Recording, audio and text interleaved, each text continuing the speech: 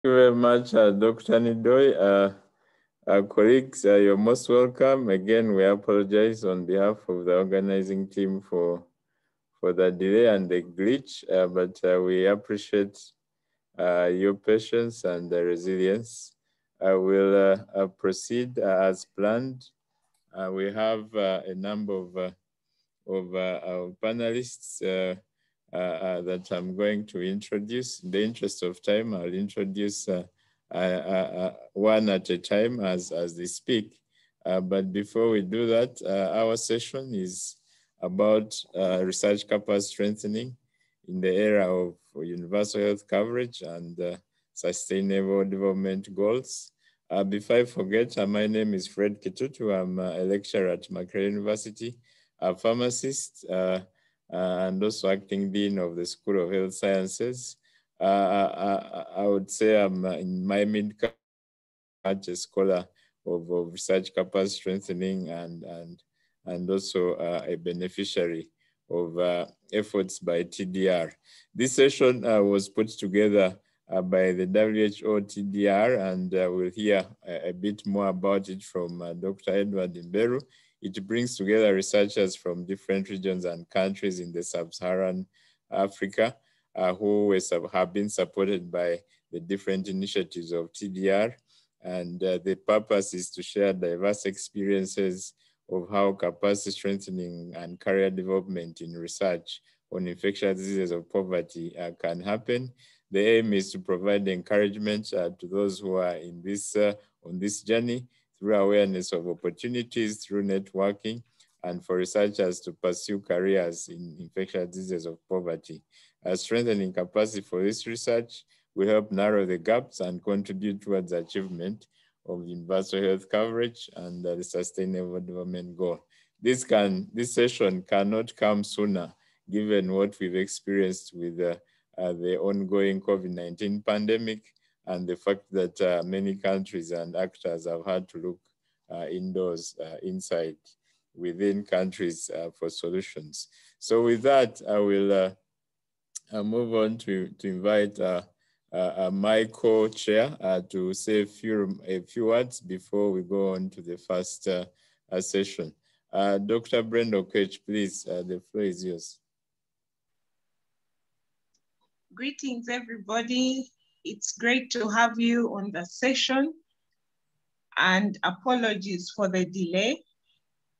We are so glad to have you. Indeed, training and capacity strengthening are really key, and we are grateful that WHO thought of this very important session. And it's a pleasure really for us to chair this session, and we look forward to great discussions. Feel free to engage. My name is Brenda Okech. I'm the director at UVRI Ayavi. And as the chair said, I'm one of actually the beneficiaries.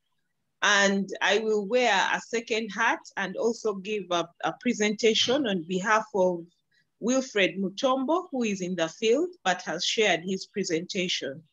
So it's a pleasure, and I look forward to worthwhile engagements. Welcome, everyone.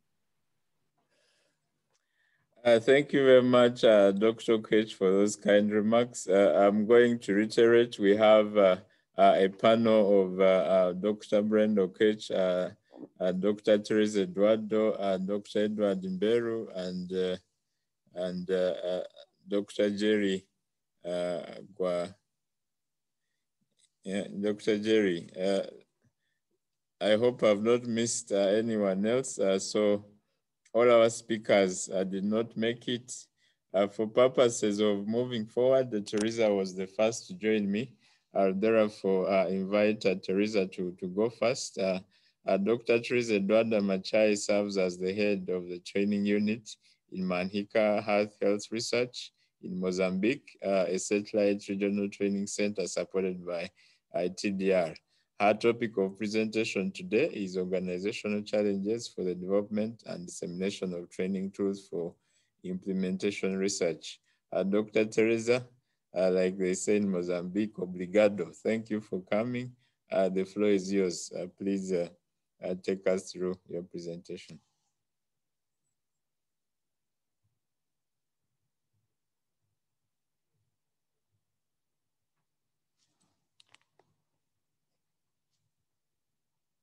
Dr. Teresa.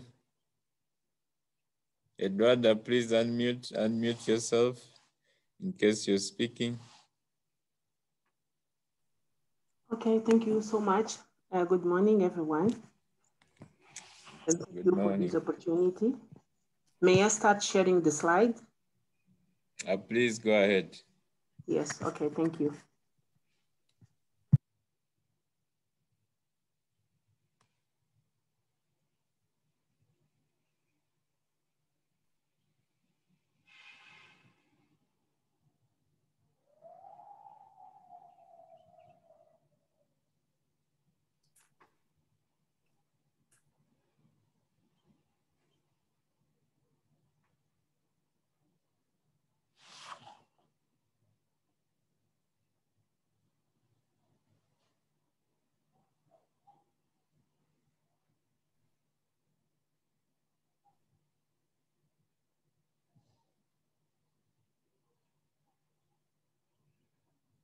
Dr. Teresa, is everything okay?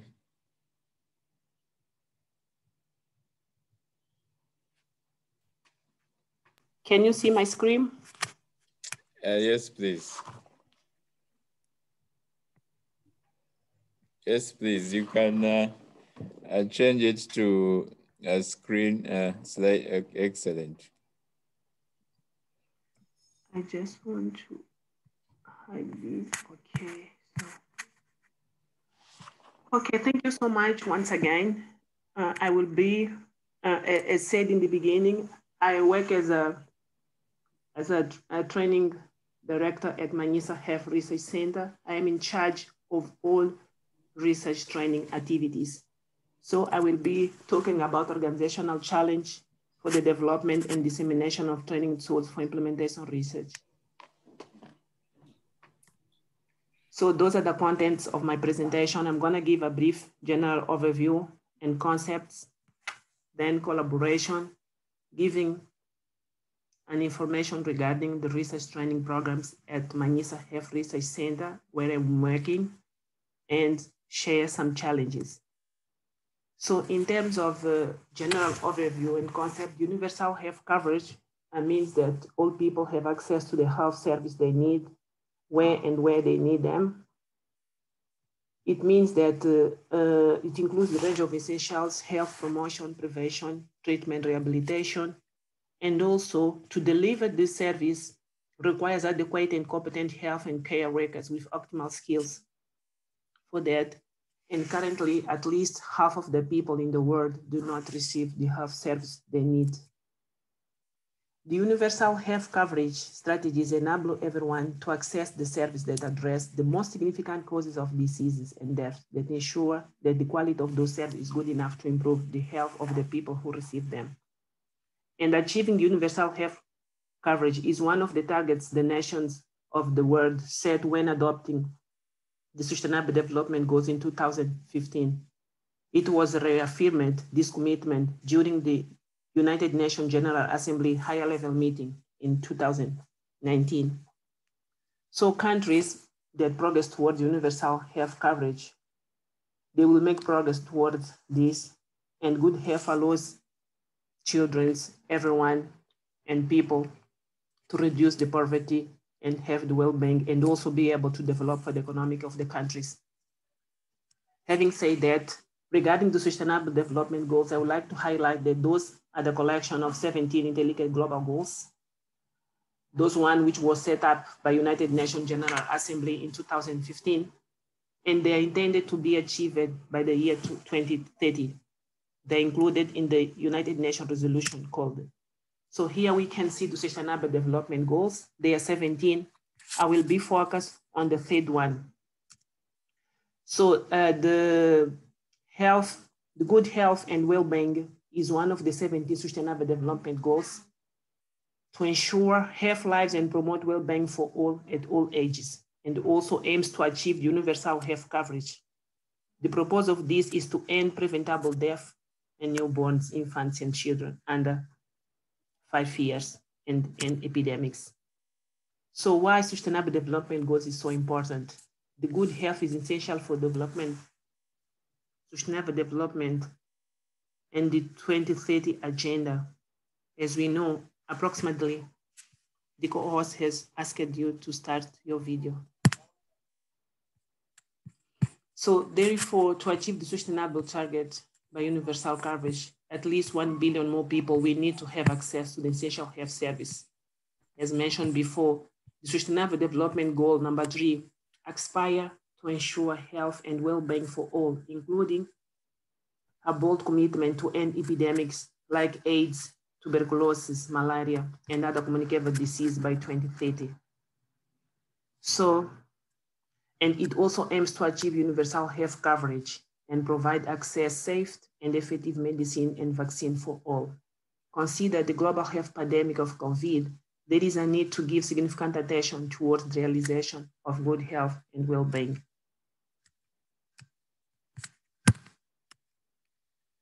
So on the Sustainable Development Goal number 3, it's supposed that by the end of 2030, we reduce the overall maternity mortality rate to less than 7 deaths per 100,000 live births, and preventable deaths of newborns and children under 5 years, and epidemics such as AIDS, tuberculosis, malaria, and other neglected tropical diseases, as well as reduce premature mortality from non-communicable disease.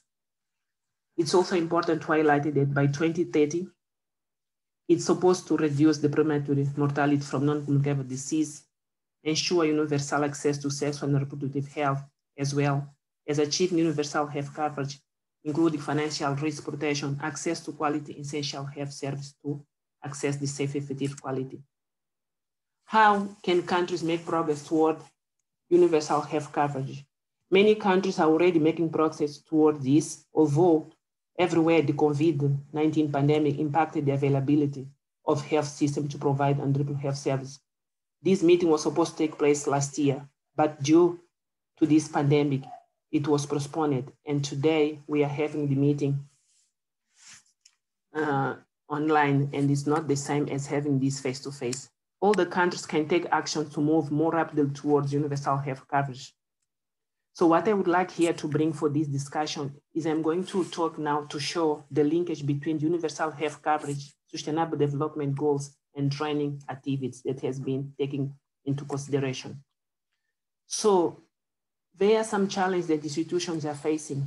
Most of the collaborations are based on North and South collaboration and North and South and North.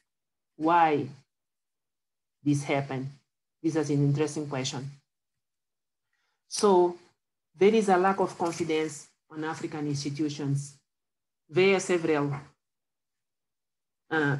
issues that mention that these of lack of confidence.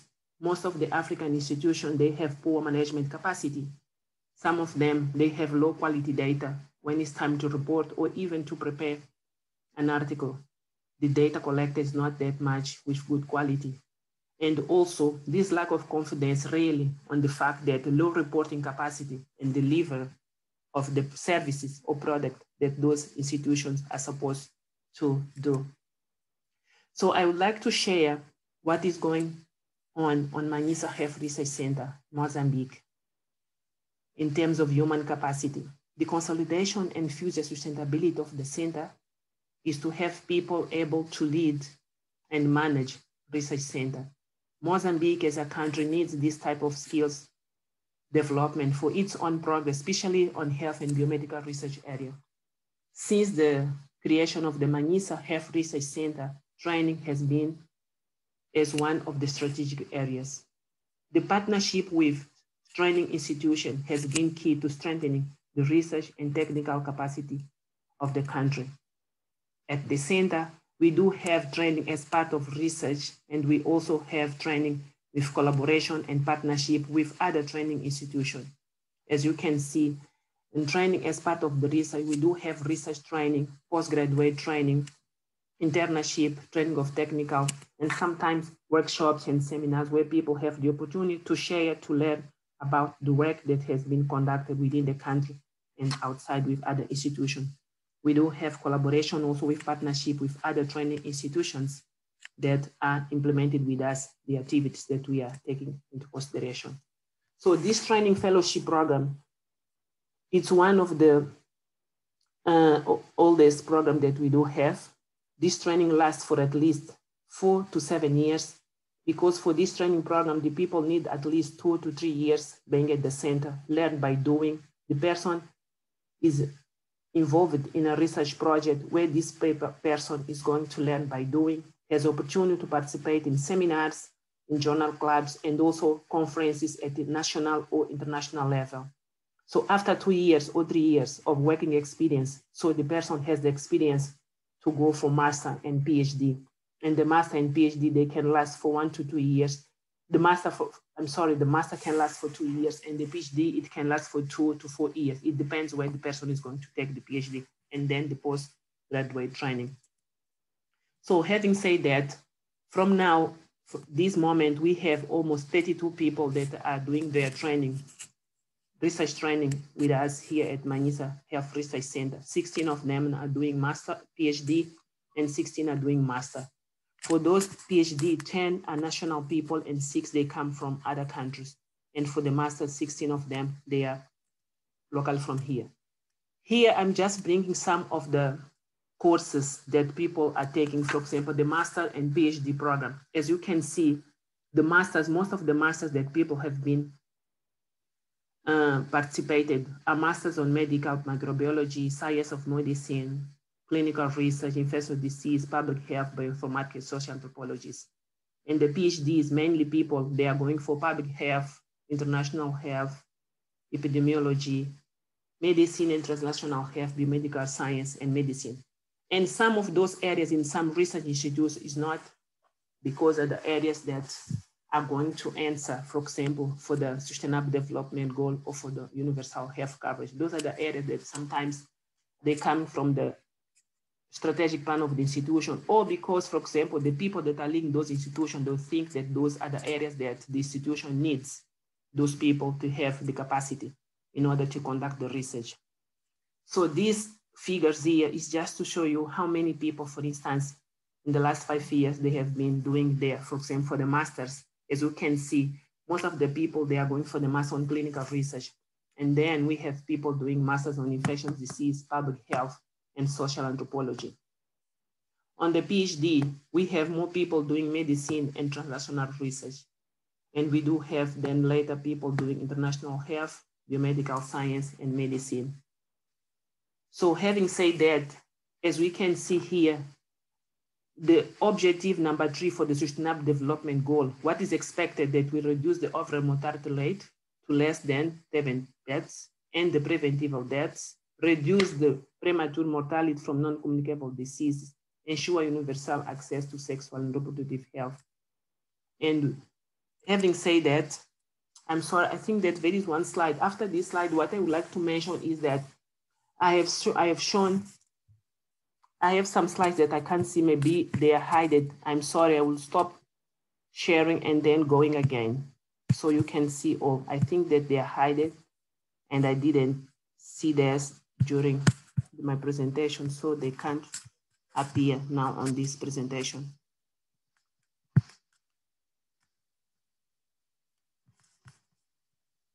Just give me 1 second.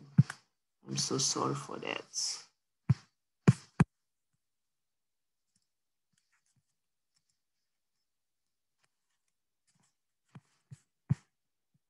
Yes, they were hidden, and I'm so sorry for this. I'm just unhiding the slides because they are only 1 second. Okay.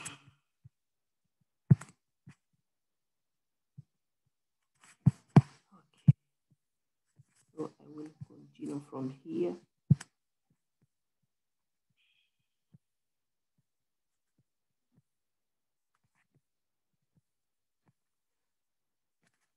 Okay. So, can you see my screen?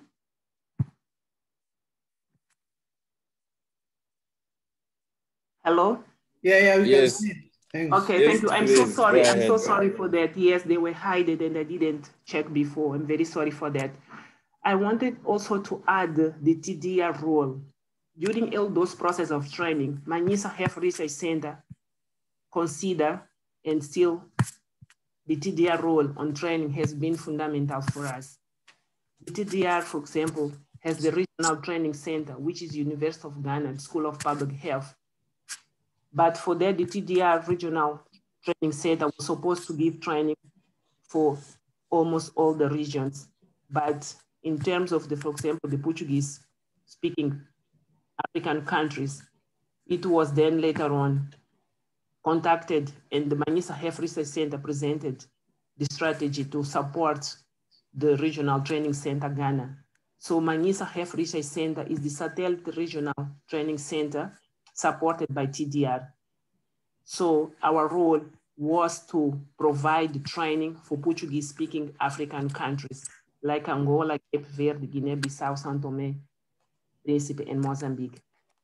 So what we have done so far, we have been training as trained trainers for the good clinical practices and for good clinical laboratory practices. Since 2016, we have been training in 2016. As you can see, we have been progressing with the GCP and GCP training course. And then in 2020, we started giving some training also to some of the Francophone countries. And also in 2021, we gave training for some of the Anglophone countries. What happened? We have been training to be a satellite training center to help the Portuguese speaking countries in Africa.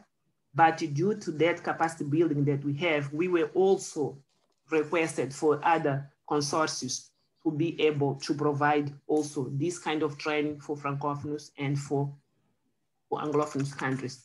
So far, we have been training, for example, PALOP's country, 977 people. For Anglophone country, we started to train them this year. We trained already 27 people, and we are going also to continue training those people for this year and the next year. And Francophone country, we have trained 84 people last year. So for us, this has been fundamental. We have been learning, exchange experience, and now we are leading this training session and we can provide training for other institutions that are going to conduct clinical trials in their own institution. So having said that and going back to the Sustainable Development Goals, just for you to remember again what I have mentioned, those are the Sustainable Development Goals that we are supposed to achieve. Reduce the overall maternity rate, ensure universal health access and reproductive health, achieving universal, including financial risk, so on, so on. So my question is, will we be able to achieve universal health coverage and sustainable development goals with the training that we are conducting?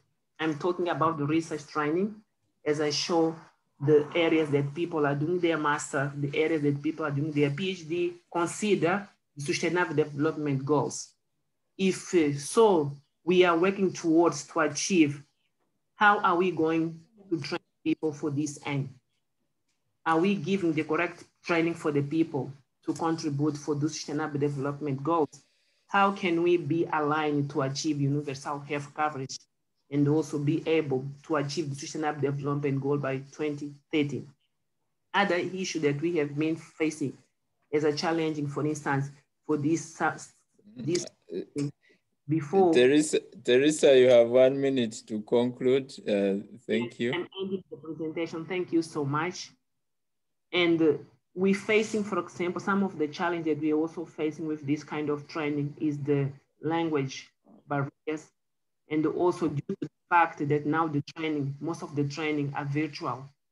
And it's not easy to make sure that everyone is really following all the training since the beginning until the last minutes. So I would like to bring to the discussion whether the African institutions are really giving the appropriate training in order to achieve the universal health coverage and also the sustainable development goals.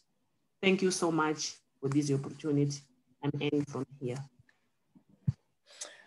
Yes, thank you very much, Dr. Teresa. Again, we are going to have about 30 minutes at the end for Q&A.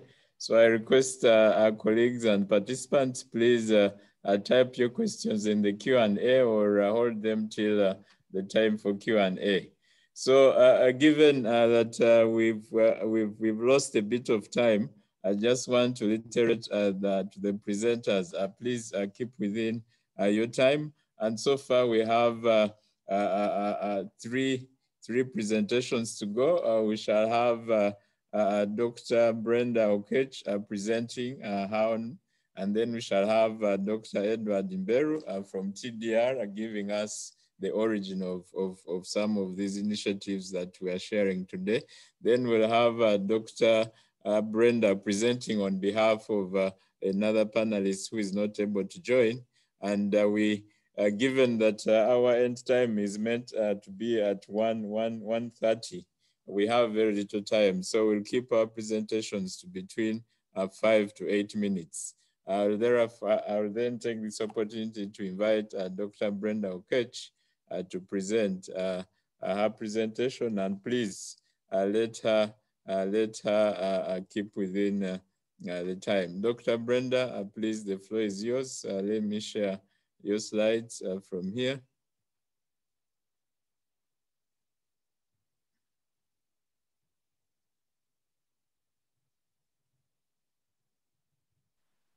Thank you very much indeed. And I'm very grateful to have this opportunity to present. And I was one of the fellows for the Clinical Research and Development Fellowship. And this was way back in 2007. And I was based at GSK in Belgium for 1 year.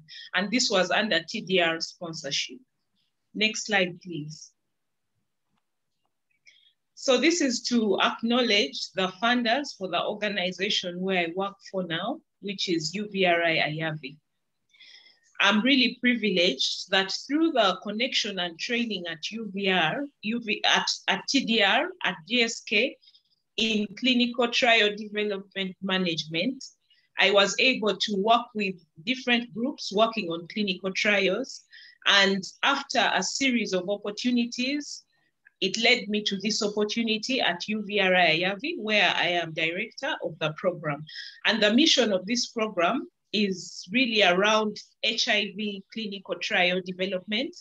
And of course, with all the different happenings now, we have also diverged a bit, and we are also looking into other areas, including COVID. Our vision as an organization is to have a healthy and productive world without HIV. Next slide, please. That's a picture of our organization. So we work in these main thematic areas. Clinical trials is the mainstay. It's the central department that we have here. And we have had the opportunity to work on phase 1 trials, phase 2 trials, and now we are doing a phase 3. So we are happy about the development over the years. We also do epidemiological research in key areas, HIV, TB, malaria, and hepatitis. We have a social sciences department, basic research, as well as advocacy and community engagement. Next slide, please. Of course, one of the key advantages of the TDR training was also connection with various other collaborators. And this has been very key. Of course, as an institution, we have local collaborators, including Ministry of Health, Mildmay Uganda, the Government Institute, Uganda Virus Research Institute, and we also have international ones. And many of these are through connections with collaborators outside the country. And these have been really key in terms of training, because, for example, we have staff who are working with these collaborators either on their PhDs or on their masters. Next slide, please. So the institution has a well-developed clinical trials department. As I mentioned, we are able to carry out trials from phase 1 right up to phase 3. And so far, we've carried out 7 HIV vaccine trials.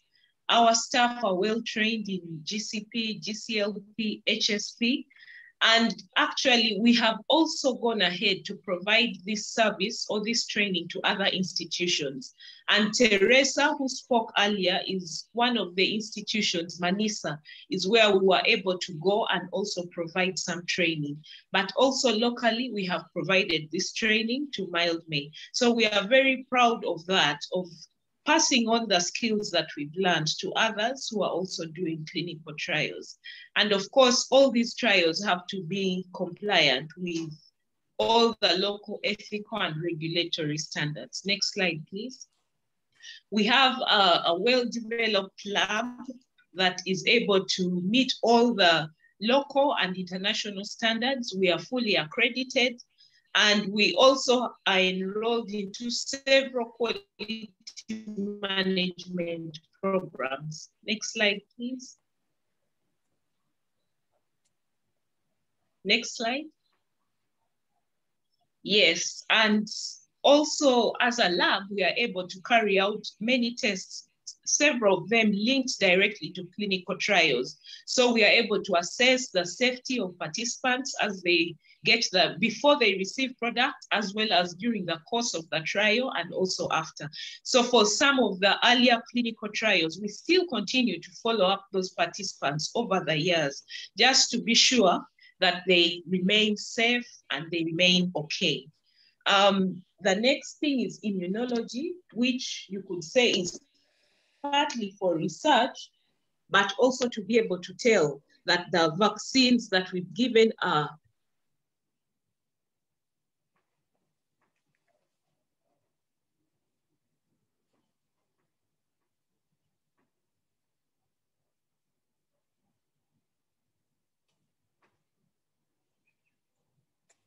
Hello, Dr. Brenda.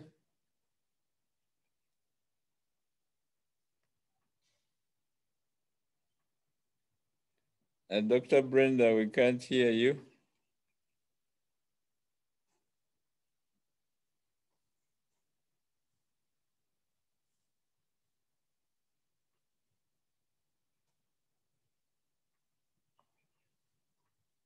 It seems we've lost Dr. Brenda. Yeah, let's give her a minute to join. As Dr. Edward Mberu prepares to give us his remarks,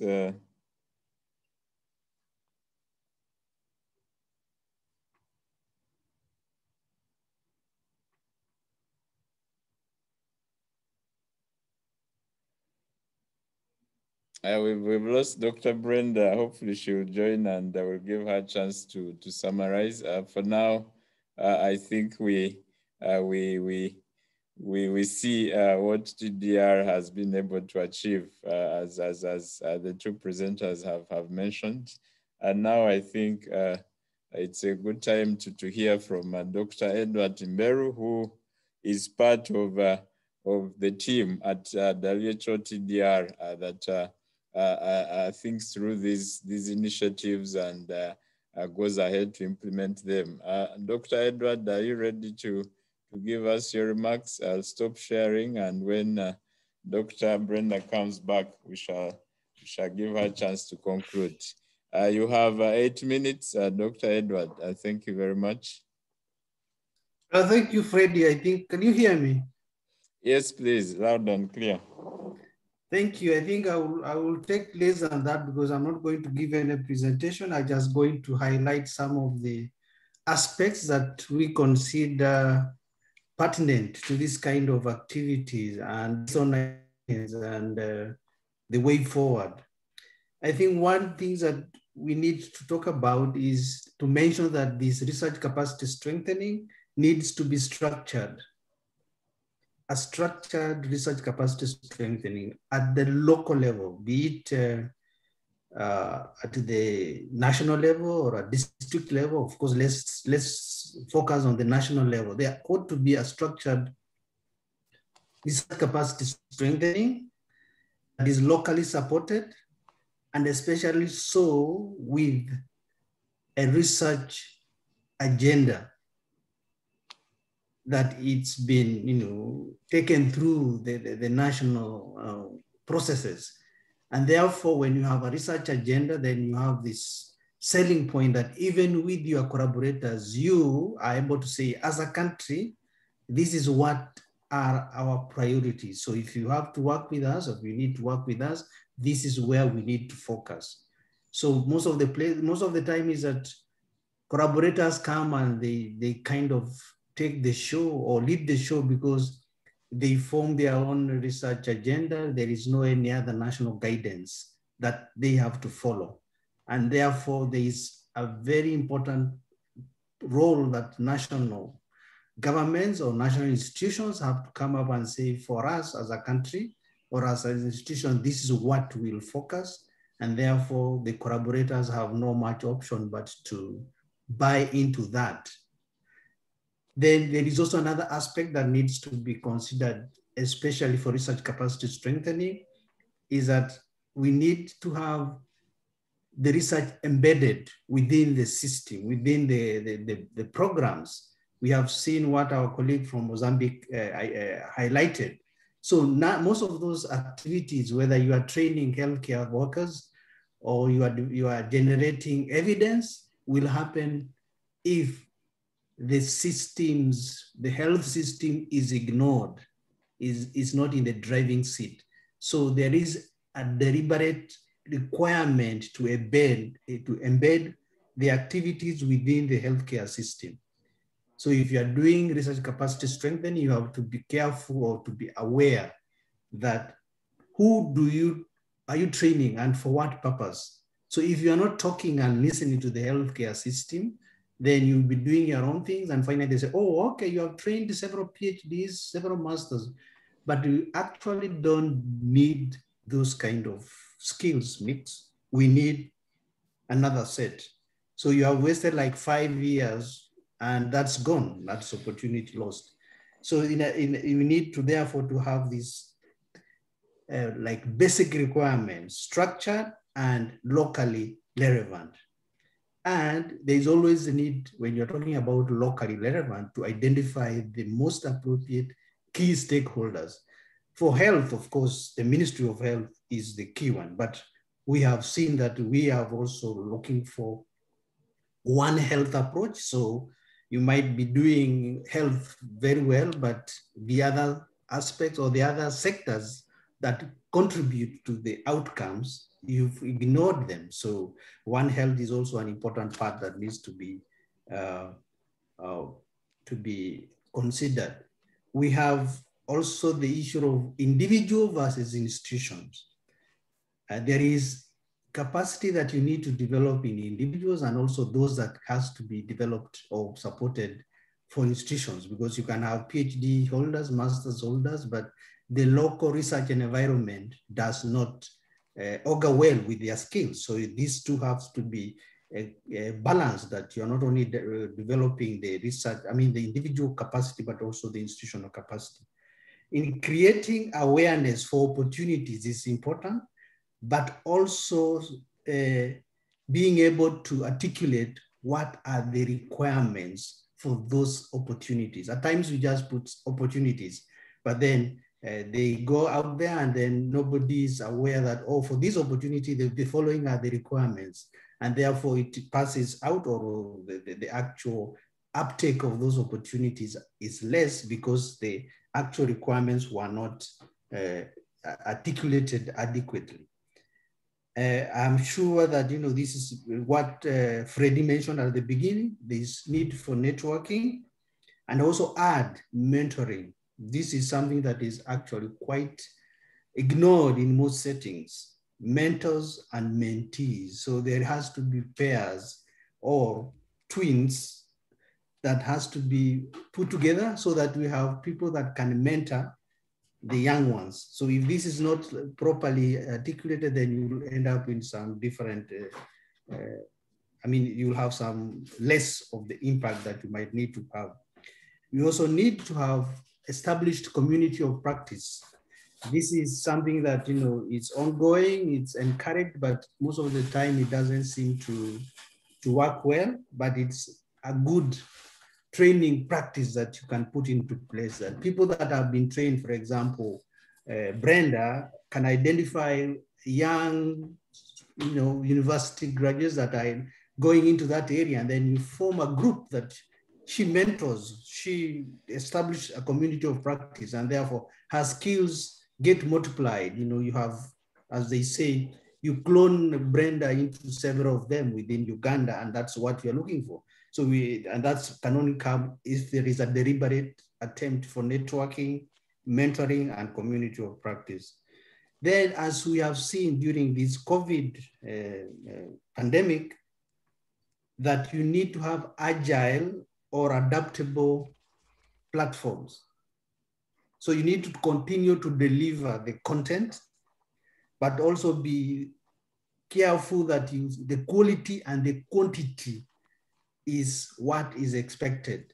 So it's not just delivering your online, virtual, blended, as they call it, or in place of face-to-face. This platform must also must deliver quality and quantity as expected. We also need to continuously expand the efforts that are already there. And how do we do that?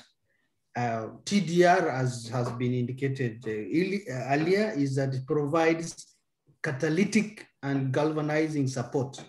So TDR cannot take over from what the national government or institutions can do, but TDR provides some kind of a seed funding whereby individuals are supported. In some instances, the institutions are supported, and therefore those institutions are supposed to take over time and migrate from a project to a program, either funded locally by the governments or by their collaborators. And of course, as without any need to mention this, but it's important to note that TDR responsibility is global. So you can imagine how the pie is sliced into all countries, especially in those within the global south. So the funding. Dr. Mbero, you have 1 minute to conclude. Okay, and I think that's what I'm going to conclude with. So all we need is to continue training and ensure that research and training go hand in hand. So you cannot do research without training, neither can you do training without research. So they has to be paired and enable the development or the generation of evidence, generation and utilization of evidence where it is needed most. Therefore, embedding the activities, both training and research, within the healthcare system.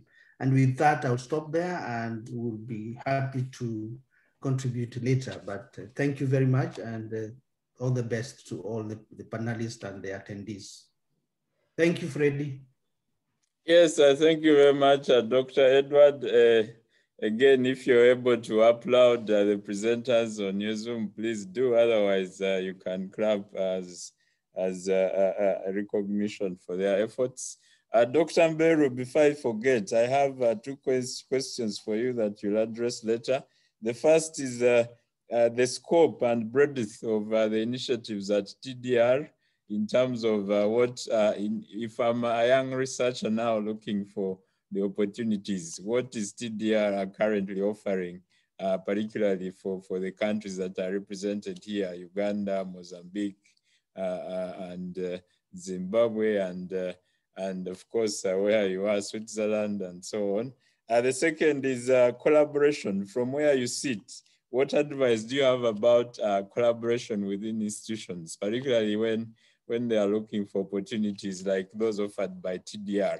A case in point, what do you usually get when several research teams in one institution, let's take a country, Wakanda, apply for the same opportunity that is available globally? What, as a person who reviews this, what advice? Is it advisable that research groups within departments in one university compete at global level, and so on and so forth? So we'll come back to that. Dr. Brenda is back. As I said, we'll give her a chance to summarize her presentation. Dr. Brenda, in 1 minute, would you like to summarize your presentation? And then I will present on behalf of Dr. Mutombo, who is not able to join, but has shared his slides.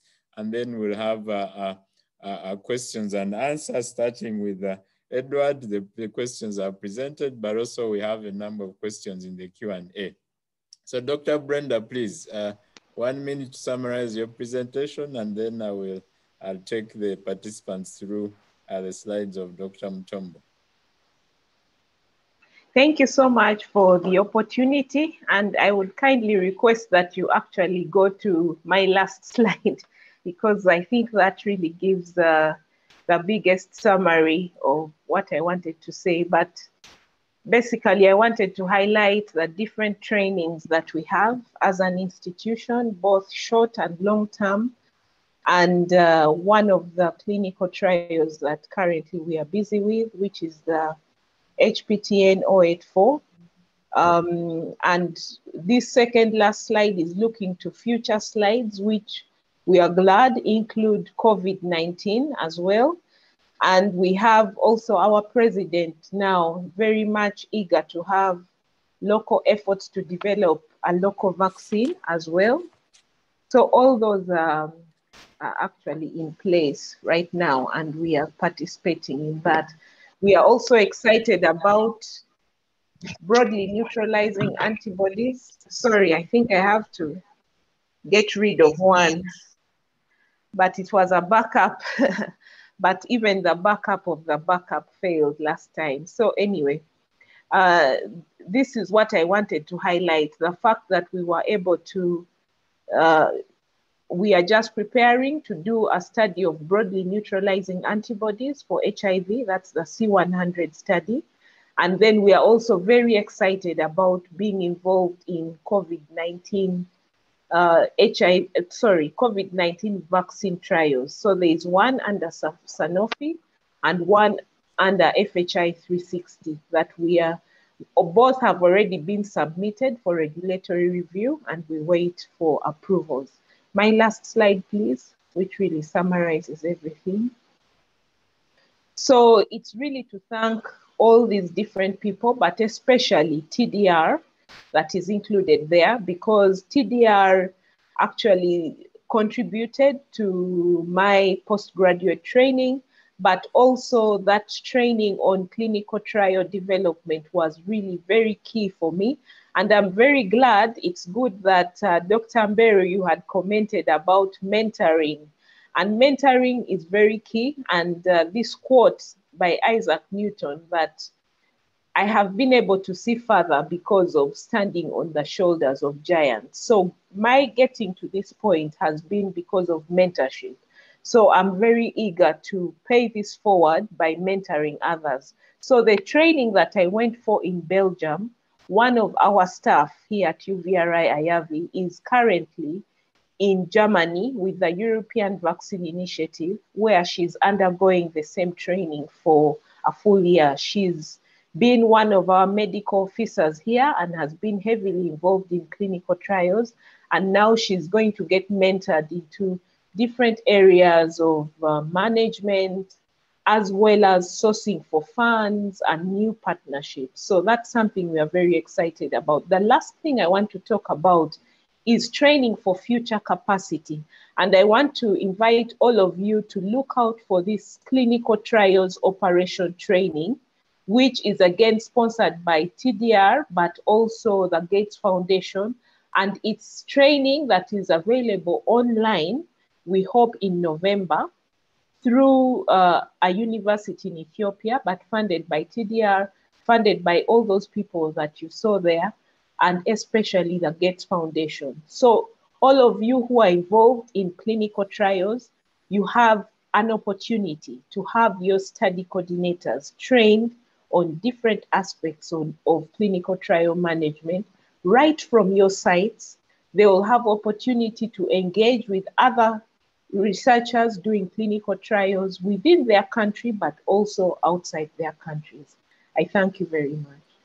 Thank you very much, Dr. Brenda, for making that comeback. We are very pleased. I'll now take just 3 minutes to talk about one of the other presenters, and then we should end at 1:15. So I want to save time for Q&A so that we address some of the questions. Our presenter is Dr. Mtombo, who is based in DRC. He's also a beneficiary of the TDR initiative, and I'll just introduce him and some of the work that he has done. So he's currently a project coordinator, a senior clinical manager at the DNDI in DRC, and at that institution, he heads the research and development team. He led the team to monitor one of the clinical trials to assess the efficacy of fexinadazole administered to patients at all stages treated on an outpatient basis.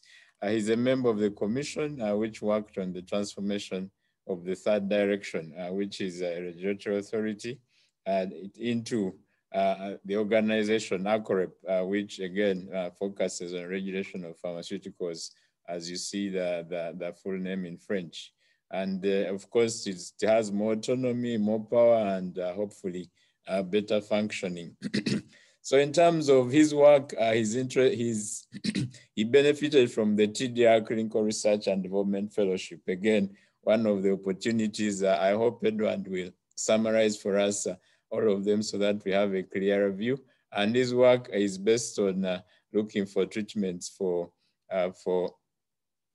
trypanosomiasis, which is a neglected disease, human African trypanosomiasis, which, as we know, in our setting is neglected and still affects very many people in DRC, in parts of Uganda and other African countries. So with that, I will end this, and then we'll have sections. Of course, we express our gratitude to Dr. Mtombo for being so kind to share with us the slides. They'll be available as part of the World Health Summit report for all of us who may want to have additional engagement and who want to find out more information. So with that, I will now lay the ground for Q&A. And as I mentioned, we've had presentations from Dr. Teresa Eduarda from Mozambique. We've had a presentation from Dr. Brenda in Uganda, Dr. Brenda Okech, and then we've had Dr. Mberu, who is at WTDR. We have questions already. We'll start with Dr. Mberu. The two questions that I posed, please just take a few minutes to summarize for us. Thank you. Dr. Edward, please. Thanks again, Freddie, for the opportunity. And I think I need to make a very brief summary that currently TDR provides support to 7 universities in the low and medium income countries in 5 regions, 5 of the 6 WHO regions. And these institutions provide master's program, and I think one does provide a PhD, but no longer a lot of funding for the PhD, but all of them provide master's focusing on implementation research. So most of them, of course, have their MPH, but then they have some kind of tweaking to ensure that the MPH they are providing has more emphasis on implementation research. So these are 6 universities, and I think I can list them. There's WITS in South Africa, Zambia, then Ghana. Those are 3 in Africa. Then we have 1 in South America, in Colombia. And then we have 2, 1 in Bangladesh, and the other one in Indonesia. We don't have anyone in any of the universities in the WIPRO region, but so far, those are the 7 universities that provide masters for that has some relevance in implementation research. In addition to that, we also have 6 regional training centers, which have been emphasized here by our colleague from Mozambique. It's a satellite for the Ghana Regional Training Center. Regional training centers provide short-term courses that focus on good research practices. So it can range, as has been indicated, good research, good clinical and laboratory research training, other methodologies for research, including ethics, in implementation research. And currently the one in Ghana is running MOOC, the massive open online course on implementation research. We have also what I think Freddie has already maybe can also share is SORTID program. SORTID is short for Structured Operational Research and Training Initiative. This currently is focusing on antimicrobial resistance. Is a course going on at the moment for 3 African countries, Uganda, Ghana, and Sierra Leone.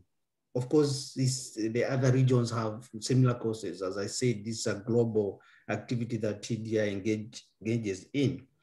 And then as what our colleague in DR Congo, Mutombo, and Brenda indicated, they participated in the Clinical Research and Development Fellowship. This is funded by Bill Gates. Is currently in its last phase, and then we'll see how this moves forward. But the other courses, the other activities are funded by co-funding by TDR, so these are likely to proceed for a long time. But the Clinical Research and Development Fellowship might come to an end, I mean, as it is at the moment by the funding from Bill and Melinda Gates Foundation. And I think I'll stop there. Please. Mm-hmm. And then the other question, I think you did indicate about what we do. Yeah. Well, this happens quite often. I have just had one case last week. We put it back if it's from, for example, from NIMRI, and then they have same but competing applications. We put it back to them and ask them to organize to put their house in order. Because sometimes they are talking about different study sites, different PIs, asking for the same kind of budget, but in the same institution. This we put back to them and ask them, we have received this from so and so, but we need to be more organized. They can still be separate, but there are some areas that needs to be harmonized so that you don't duplicate. And of course, you also need that they talk to the same language or the same area of work. If it's snake bites, then we need a more organized approach than an individual one. So I think this happens, but we get back to them and ask them to put their house in order. So I think I'll say that, and maybe if anything, then later, but thanks a lot. Yes, thank you very much, Mbero. Basically, what I'm reading is that generally, if universities are applying for a grant, it's good that they go in as a single entity in harmony and with consistency. So before I forget, before 2 minutes, 1 minute before the end of the session, we shall ask all speakers to turn on their videos so that it can be captured. In the virtual world, we take screenshots now. Now I will invite one of the participants who has raised a question, but also he's not a beneficiary of TDR, but he can share some of the lessons learned in trying to build a research unit basing on basically what we've discussed. Dr. Patrick Budrico, you have 2 to 3 minutes to just summarize. We shall be cut off, so we need to really stick to our time. Dr. Patrick, please. Jasper, Dr. Nidoy, are you able to enable Dr. Patrick to speak? He's in the participants list. Okay, let me look for him. Patrick Budrico. Thank you very much. So as we do that, again, thank you very much, presenters, for sharing this. The other point where I will ask the panelists and participants to comment about is how some of the challenges have been addressed.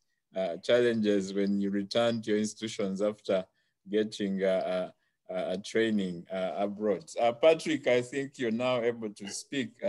And hopefully you can turn on your video as well. Thank you very much, Fred. I think I can turn the video from here. It's centrally controlled. Please go ahead. You've muted yourself.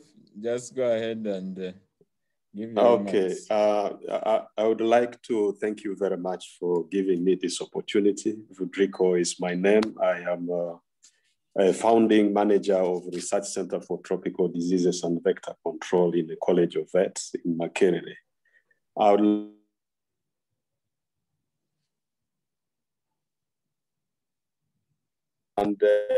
I also do appreciate the challenges that young African researchers do face.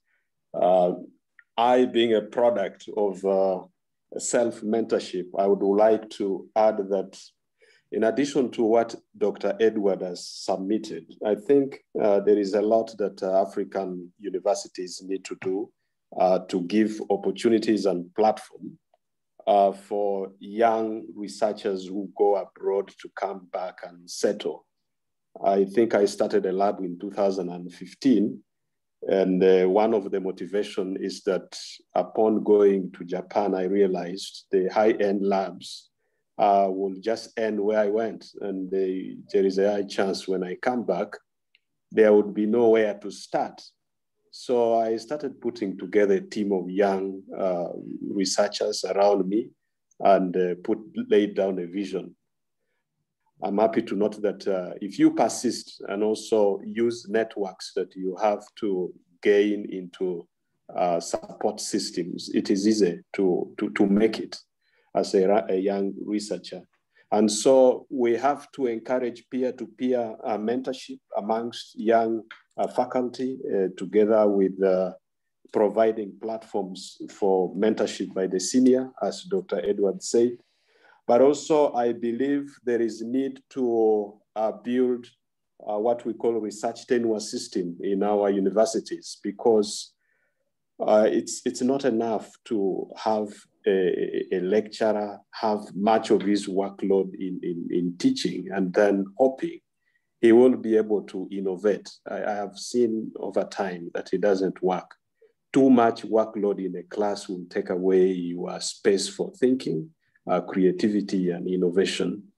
But out there, other universities develop parallel tenure system for researchers, and they are only given 15% of their time to teach and share experience.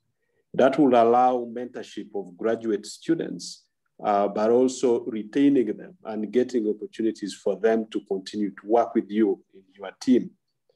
I also noted that... Dr. Patrick, you have 1 minute. Okay, thank you, Fred. The other aspect that we need to think about is the reward system. Well, there are all these young people who are trying in a very limited space, and what support system does our institution build to be able to nurture their vision and their dream to be able to inspire the others? And in a further discussion, I think I would wish at one time to meet Dr. Edward to have a little more discussion with him, Fred, if you can link me to him. Thank you very much. And since we don't have much time, over to you, Fred.